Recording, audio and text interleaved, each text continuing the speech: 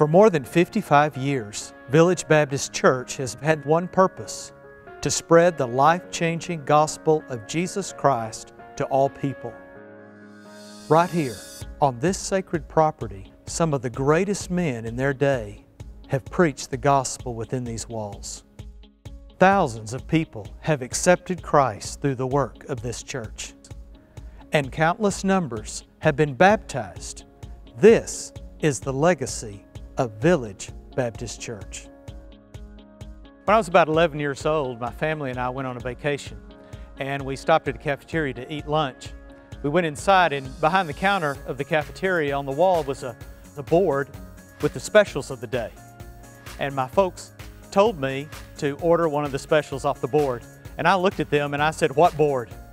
And it was then we discovered that I was severely nearsighted. Having good vision is very important, because without it, you can't see to drive a car, can't read signs, you can't see very far down the road.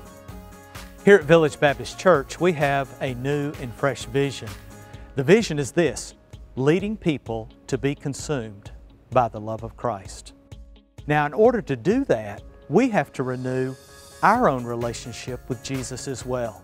And when that happens, we then become the kind of people that share the love of Christ to others and will be willing to give our lives for others as Jesus gave His life for us. The members of Village Baptist Church are seeking to be just that. We're involved in the local community as well as missions all over the world. We want Village Baptist Church to be a place used by God, not only now, but for generations to come, to be a blessing for those who are children now, but eventually will be leaders in the church.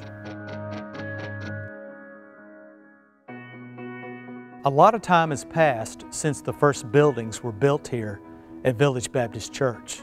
And like everything else, they now need extensive repair, remodel, and renewal. And this is going to take a lot of work. It's going to take time, it's going to take effort, and it'll take quite a bit of an expense. But it's worth it so that these properties can be useful for generations to come. Most recently, our heating and air conditioning went out in the main worship center. We began asking for extra help to replace those old units and to reconfigure how the new will work in place of the old.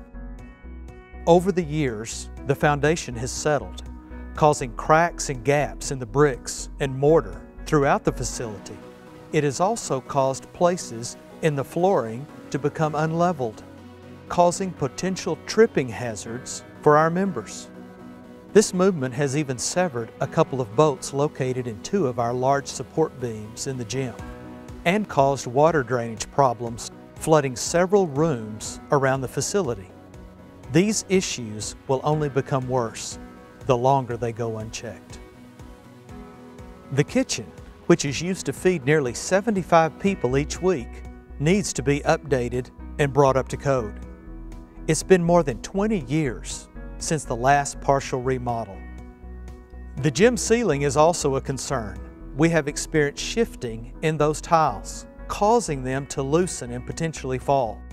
The tiles weigh more than 200 pounds each, and while proper measures have been taken to secure them temporarily, they need to be repaired permanently for future safety concerns. The outside of the church needs cosmetic work, especially the front columns. The cracks that are visible in the columns have been repaired over and over again. It's time to replace these columns, as well as painting and facade repair. Each of these things, while alone are not major, put together, they are very significant, and if not addressed, could hinder and even cripple our church's ministry. As you can see, we're not talking about building anything new. What we're talking about is taking what we already have and renewing it for generations to come. So I'm asking you today to pray and to consider what your part is going to be in this wonderful campaign. The campaign's called Renew for Generations to Come, and the scripture verse is Psalm 77:14, which says, "You are the God who performs miracles. you display your power among the peoples. This is your opportunity to join with us here at Village Baptist in this campaign to see how God may work a miracle through you. The commitment we're asking you to make is for 3 years, beginning October 11th, 2015. We're asking you to make a faith commitment to God above your regular tithes and offerings. Now, with this kind of financial commitment, you may be asking yourself, how can I do this? Well, if it were just up to you, that is a really good question. But it's not your resources that I'm asking you to look at. I'm asking you to look at the resources of the God who performs miracles. This is not only an opportunity for us to renew the property here at Village, this is an opportunity for you to renew your faith, to stretch your faith, and to grow your faith, and your faith to become even stronger. So I invite you to come and join us here on Commitment Sunday, October 11th, 2015. We'll be one church in one service, united together for this one great purpose.